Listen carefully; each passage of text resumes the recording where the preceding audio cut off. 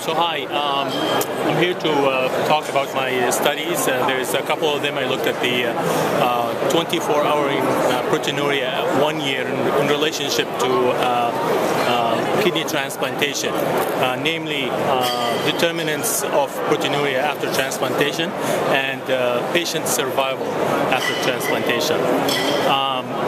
For the first study, the determinants, specifically I looked at the donor factors as well as recipient factors.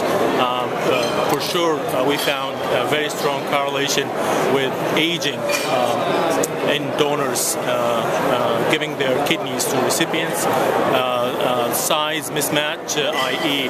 the larger the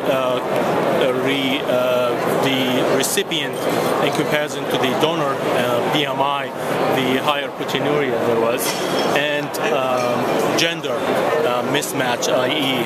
female giving a kidney to a male was indicative of post-transplant proteinuria. The other thing that we looked at was the relationship of the HLA, the presence of HLA antibodies on those patients in relationship to post-transplant proteinuria. We have found that there is very strong correlation between the presence of DSA against HLA class 2 and 1 year post-transplant proteinuria. And those patients who had both proteinuria and class 2 HLA antibodies had worse graft outcomes. On my second study, I looked at the patient survival in relationship to post-transplant proteinuria at 1 year.